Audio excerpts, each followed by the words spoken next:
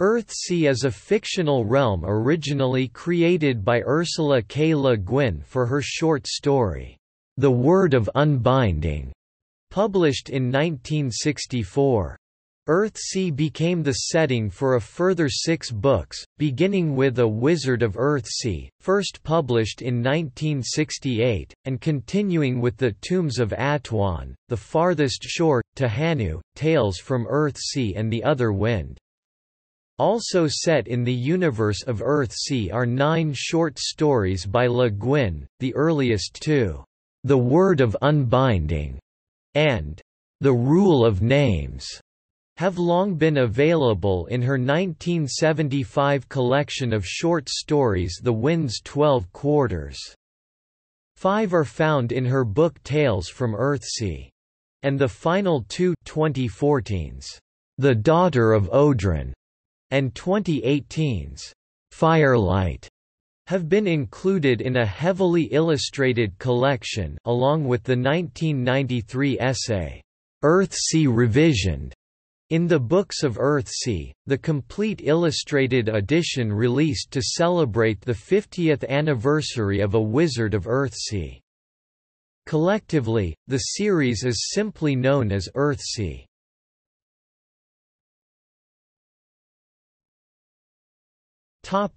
Geography. The world of Earthsea is one of sea and islands, a vast archipelago of hundreds of islands surrounded by mostly uncharted ocean. Earthsea contains no large continents, with the archipelago resembling Indonesia or the Philippines. The largest island, Havner, at approximately 380 miles across, is about the size of Great Britain. The cultures of Earthsea are not direct analogues of those of our world, but are literate non-industrial civilizations. Technologically, Earthsea is an early Iron Age society, with bronze used in places where iron is scarce. Ged's father is a bronze smith. Weapons also include the use of wood and other hard but easily crafted metals. The overall climate of Earthsea is temperate, comparable to the mid-latitudes of the Northern Hemisphere. There is a yearly transition from warm summers to cold and snowy winters, especially in northern islands like Gaunt and Oskyll. In the southern regions of Earthsea it can be much warmer.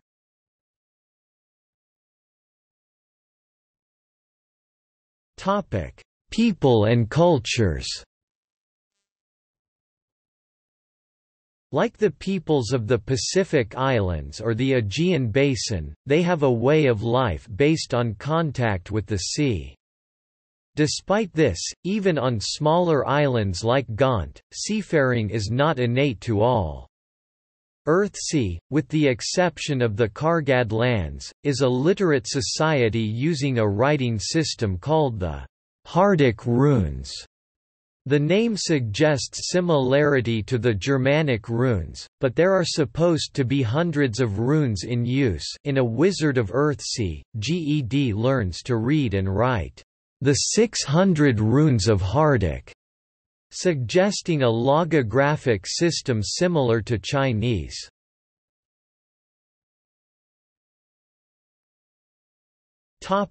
Ethnic groups.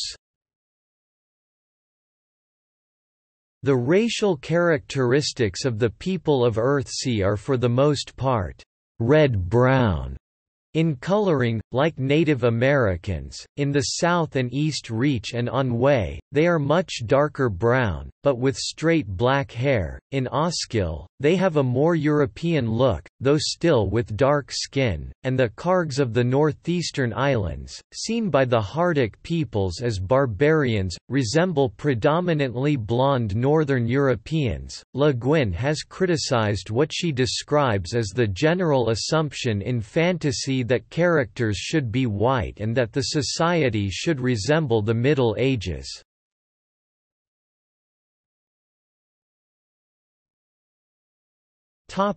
History. The creation of Ea is a 31-stanza poem, the oldest part of Earthsea's oral tradition. It describes how Sugoi raised the islands of Earthsea from the ocean by naming them in the true speech.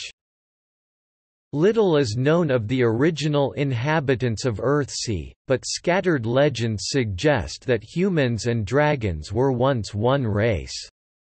The ancient Pelnish lore and Kargad legends describe an agreement between them called the Vidurnan or Verw Nadan to separate because of their differing temperaments and goals. The dragons chose the free life of air and fire, while humans chose the material world of earth and water. Early in the history of humans, the largest and most powerful realm was centered on the northern islands of Enlad and Ea, although this realm did not rule all of Earthsea and it is unclear whether other realms existed. The wars and romantic heroes of this period form part of mythology, similar to the Trojan War in European culture. Later, as more of Earthsea came under the dominion of the kings of Enlad, the center of the kingdom moved from Enlad to the largest island, the more central Havner. This dynasty of great kings ruled all or almost all of Earthsea, but ended soon after the death of Aerith Akbe and the kingdom fragmented into many separate principalities and domains. By the time of Ged and the beginning of the series, this state of affairs had persisted for millennia, though the emergence of a new king had been prophesied.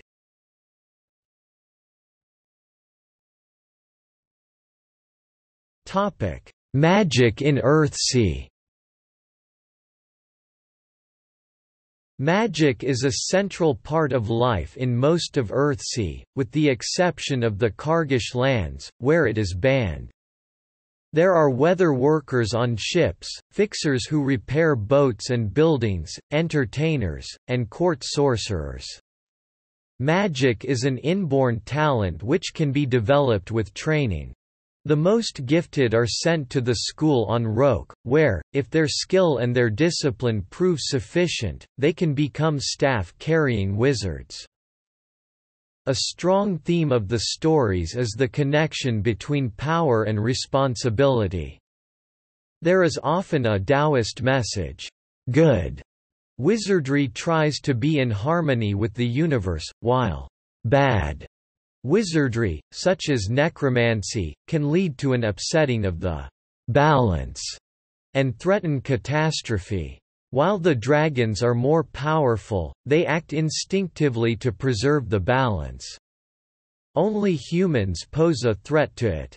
In The Farthest Shore, Cobb seeks immortality regardless of the consequences and opens a breach between life and death, which endangers the living. Magic on Earthsea is primarily verbal. Everything has a true name in the Old Speech, the language of the dragons, and the language which Sugoi used to create the world. One who knows the true name of an object has power over it. Each person also has a true name which is revealed only to those who are trusted implicitly. A use name, which has no magical property, suffices for everyday purposes. For example, the wizard whose true name is Ged is known by the use name Sparrowhawk. One vital aspect of magic is that it is impossible to lie in the old language, so that magic works by forcing the universe to conform to the words spoken by the magician. For example, to say, "I am an eagle," in the old language means that the speaker becomes an eagle, so that the statement is no longer false. Only the powerful are able to say such lines in the Old Speech and force these transformations.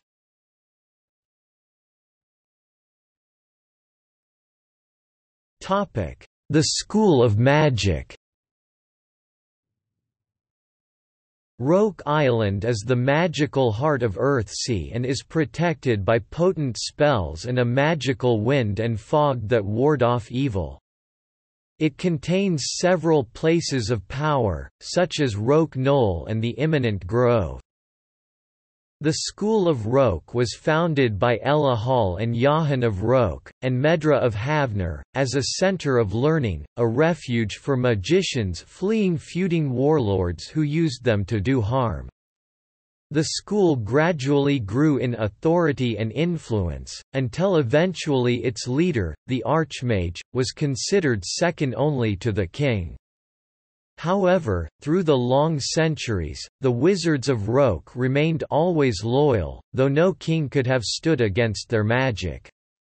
Even in the long interregnum when the archipelago was without a king, the Archmage did not try to usurp authority, but sought only to maintain the balance. With the advent of the new king, Lebanon, the school's role must change. When the last Archmage, Ged, loses his magical abilities, no one is appointed to replace him. Teaching in the school is carried out by the 9 Masters of Roke, each with a specialty. Master Winky, whose skill lies in weather control. Master Hand, who deals with illusions. Master Herbal, versed in healing. Master Changer, who knows the arts of transformation. Master Summoner, skilled in calling or summoning. Master Namer, who teaches the students the rudiments of true speech. Master Chanter, teacher of music and chanted spells. Master Patterner, seeker of meaning and intent. Master Doorkeeper, the guardian of the gates of the school. Their leader is the Archmage, chosen by the 9 Masters, often from outside the school. The position of the Master Finder was abolished by the first Archmage, Halkal, and replaced with that of Chanter. Halkal also banned women from the school.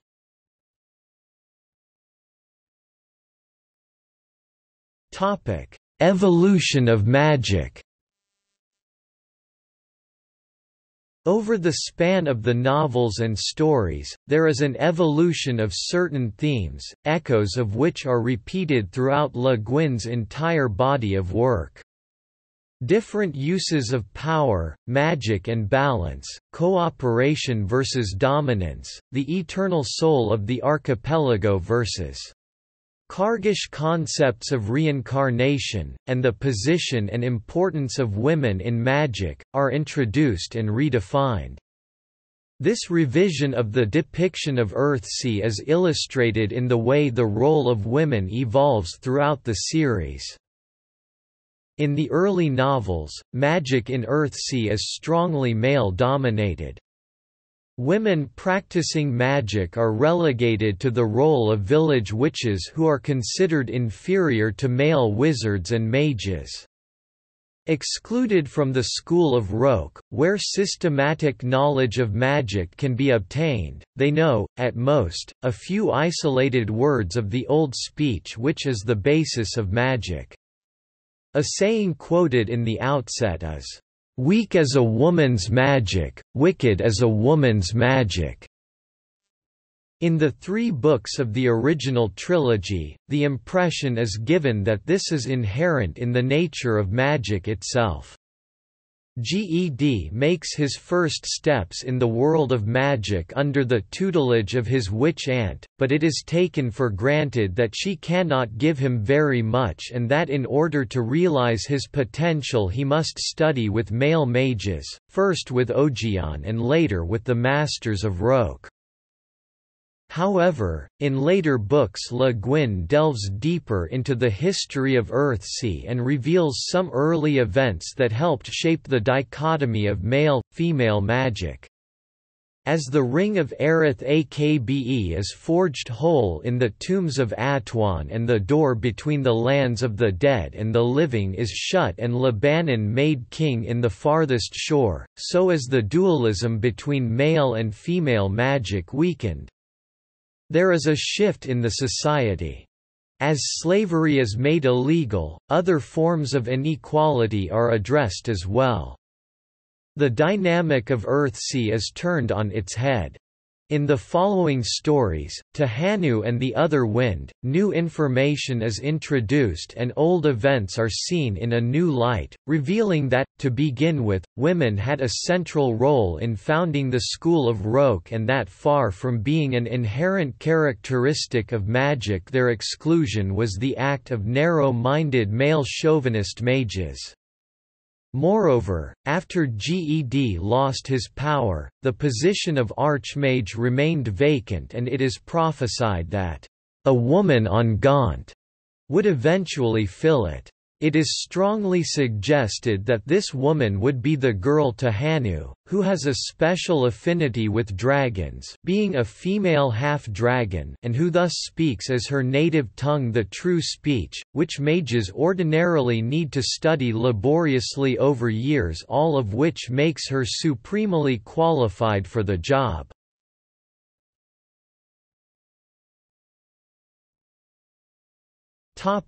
The Dry Land. The Dry Land is where the people of the archipelago and reaches of Earthsea go when they die. It is a realm of shadow and dust, of eternal night where the stars are fixed in the sky and nothing changes. The souls who live there have an empty, dreary existence, and even lovers pass each other in silence. Wizards can, at great peril, cross from the land of the living to the dry land and back again by using their magic to step over the low stone wall that separates the two realms. At the bottom of the Valley of the Dead is the dry river, and beyond that lie the Mountains of Pain. In the farthest shore, Ged loses his magical powers in the dry land. No longer able to cross the wall, he and his companion King Libanon become the first to traverse the Mountains of Pain to return to life. It is revealed in The Other Wind that the dry land was a failed attempt by early mages to gain immortality. The mages stole half of the land, west of West, from the dragons to create a paradise in which their souls would dwell. This earned them the enmity of the dragons, who considered it a breach of the agreement between them and humans called the Vidurnan. However, when the mages walled off the land, its beauty vanished, it fell under eternal night, the wind ceased blowing, and the immortal souls that went there existed without any meaning. The Other Wind recounts how the wall around the dry land is destroyed, freeing the trapped souls to rejoin the cycle of death and rebirth. Tenar, who was born in the Kargish lands, makes clear that the Kargad and all other living things were always part of the cycle of death and rebirth. It was only the people of the archipelago and reaches who entered the dry land after death, on account of the actions of what the Kargs traditionally called their accursed sorcerers. Ursula Le Guin has stated that the idea of the dry land came from the Greco-Roman idea of Hades' realm, from certain images in Dante Alighieri's work, and from one of Rainer Maria Rilke's elegies.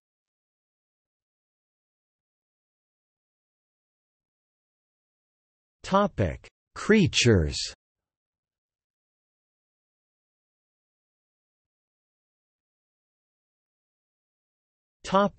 Dragons and dragonlords.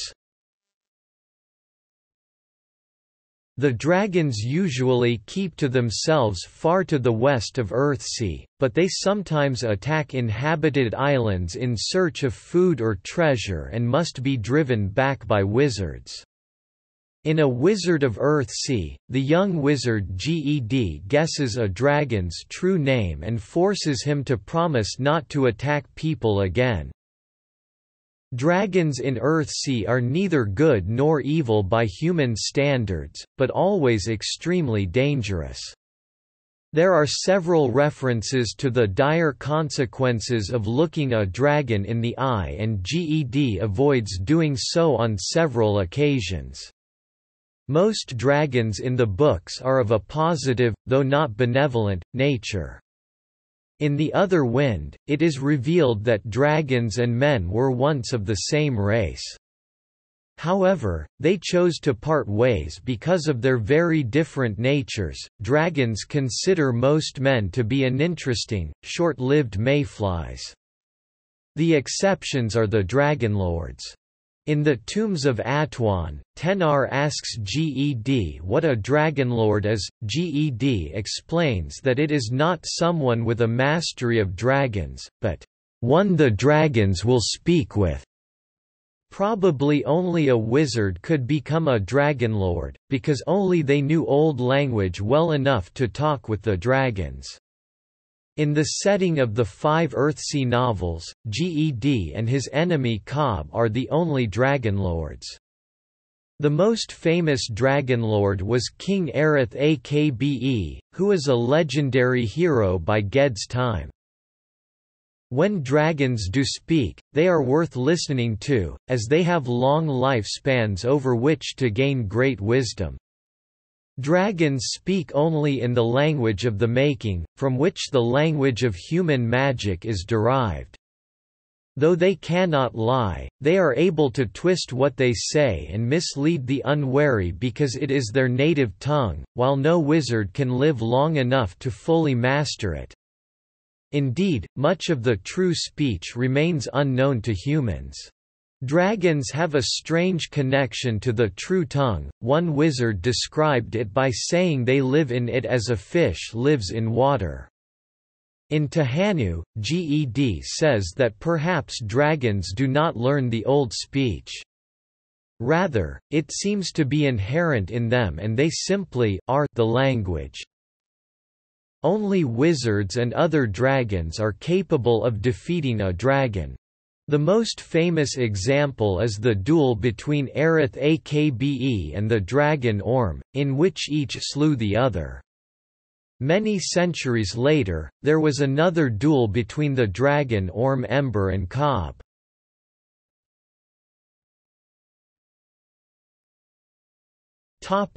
Gebbeth. A Gebbeth is a person who has been consumed and taken over by a power. In A Wizard of Earthsea, a man possessed by a creature that Ged inadvertently summoned nearly takes the wizard unaware. In a time prior to the setting of the novels, the enemy of Mord turns Elfarin's brother into a Gebbeth and uses it to trick her into traveling to the jaws of Enlad.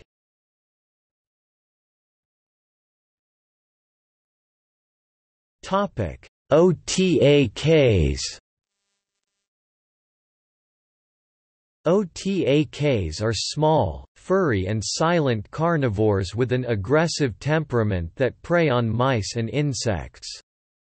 Otaks are rare, living only on 4 islands of the southern archipelago, Roke, Ensimer, Podi and Wathort. Ged kept an Otaks as his pet, which was unusual, given that wild Otaks rarely trust humans.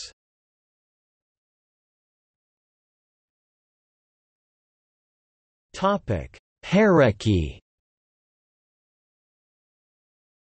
Harrekki are small reptiles that look like miniature dragons.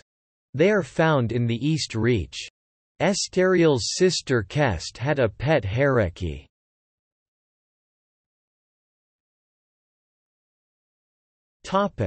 Trolls. Trolls are enormous creatures with rock-like hands and gravelly voices who serve as guards and servants for evil magicians. Trolls became extinct in the realm of Earthsea at an unspecified time before the events described in the books.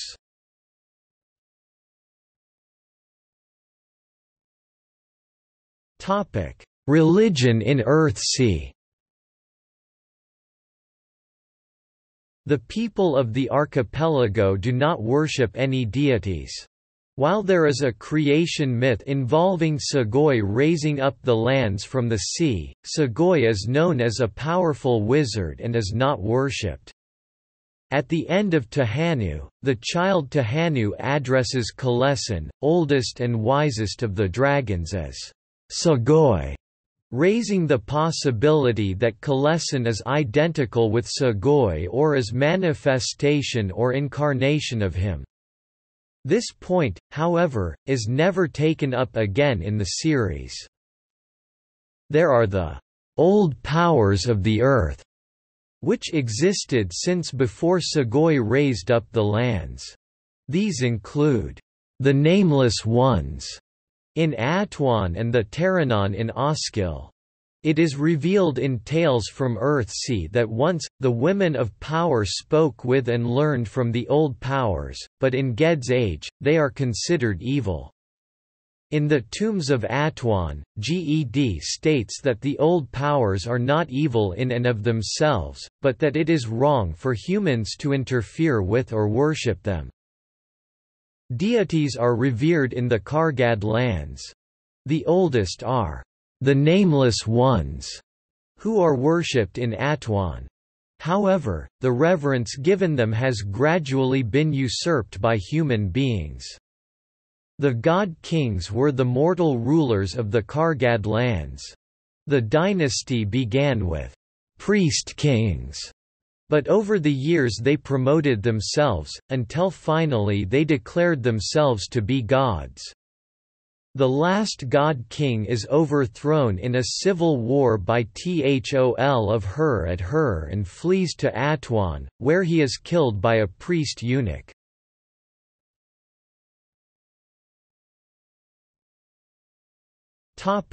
The Earthsea canon. Short stories. 7 short stories appear in 2 collections of Le Guin's work, and some have been reissued elsewhere. 2 seminal stories were originally published in 1964 and were collected in The Wind's 12 Quarters, Harper and Row, 1975. 5 much later stories were collected in Tales from Earthsea, Harcourt, 2001, where 3 were original. 2 later stories were collected in the Books of Earthsea, Saga Press, 2018. The Word of Unbinding, Fantastic Stories of Imagination, January 1964, The Rule of Names, Fantastic Stories of Imagination, April 1964, Dragonfly, Legends, Short Novels by the Masters of Modern Fantasy, Tor Books, 1998, Dark Rose and Diamond, The Magazine of Fantasy and Science Fiction, October to November 1999, The Bones of the Earth 2001, Original to Tales from Earthsea, The Finder 2001, Original to Tales from Earthsea, On the High Marsh 2001, Original to Tales from Earthsea, The Daughter of Odrin. 2014 ebook, first printed in the Books of Earthsea. 2018 Firelight, The Paris Review, Summer 2018. Tales from Earthsea also includes about 30 pages of fictional reference material titled A Description of Earthsea 2001 and catalogued as short fiction by ISFDB.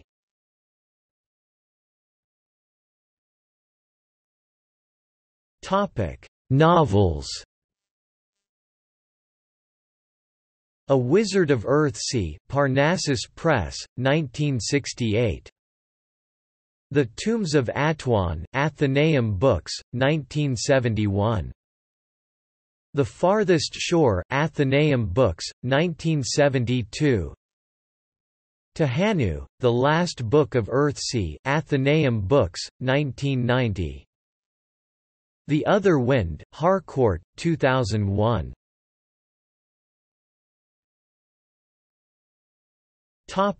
Chronology. The internal or fictitious historical order of Earthsea stories differs from their publication order. There is some uncertainty in this historical list, but the 5 novels were published in historical order and the birth of Ged preceded all but the first 4 entries. The Word of Unbinding, The Finder, Darkrose and Diamond, The Rule of Names, The Bones of the Earth, A Wizard of Earthsea, The Tombs of Atuan, On the High Marsh, The Farthest Shore, Tehanu, Dragonfly, The Other Wind, Firelight, A Description of Earthsea.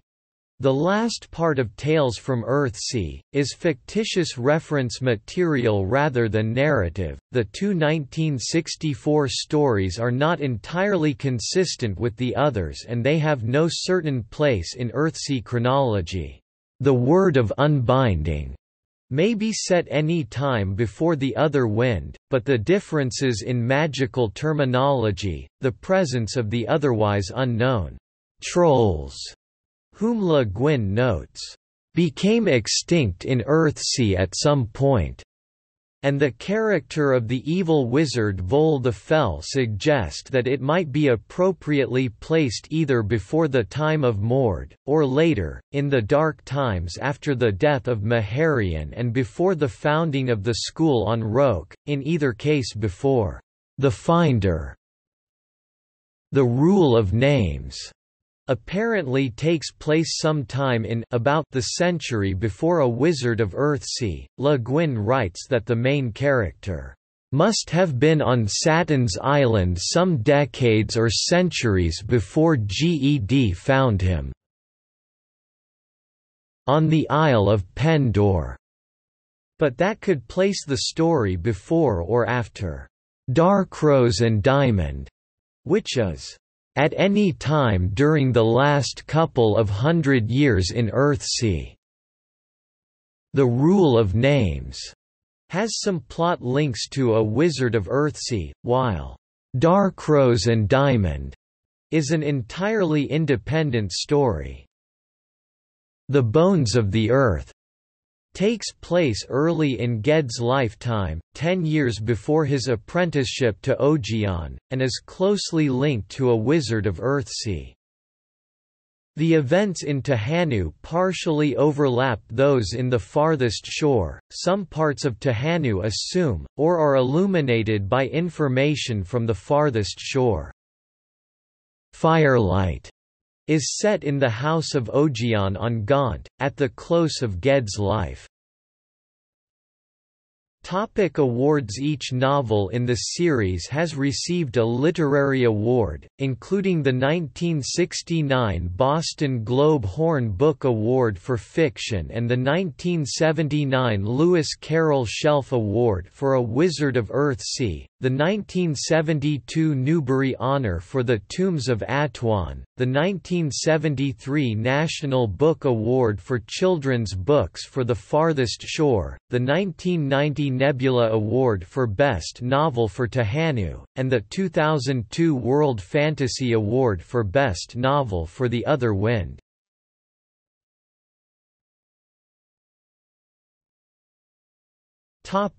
Adaptations.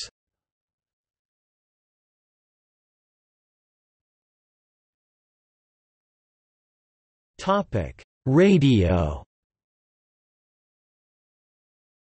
A BBC-produced 2-hour radio dramatisation of A Wizard of Earthsea was originally broadcast on Radio 4 on December 26, 1996. This adaptation was narrated by Dame Judi Dench, with Michael Maloney as Ged, and used a wide range of actors with different regional and social accents to emphasize the origins of the Earthsea characters. For instance, Esteriel and others from the East Reach were played by actors with Southern Welsh accents. The adaptation was subsequently released on audio cassette. A subsequent BBC radio dramatisation, this time of the first 3 Earthsea books, was broadcast in 6 half-hour parts on Radio 4 Extra during April and May, 2015.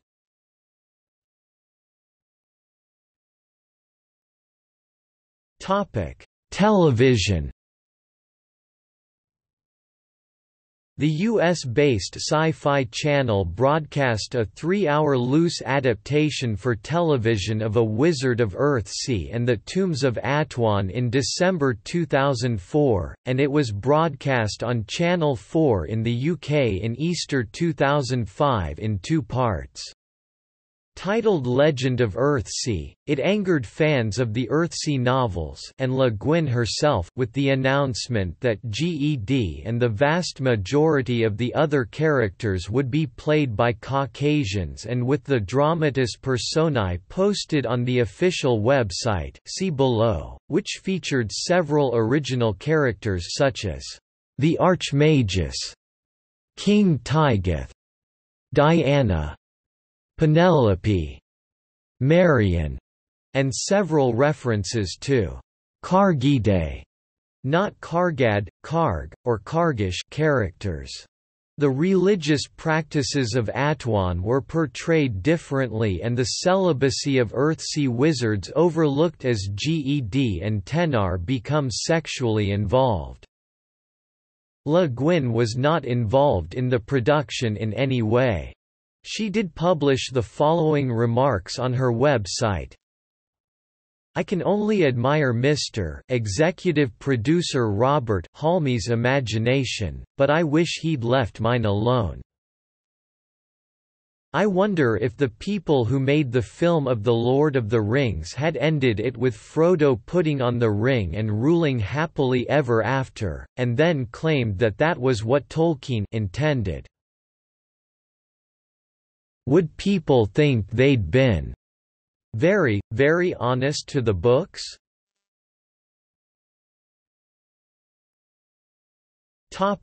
Anime.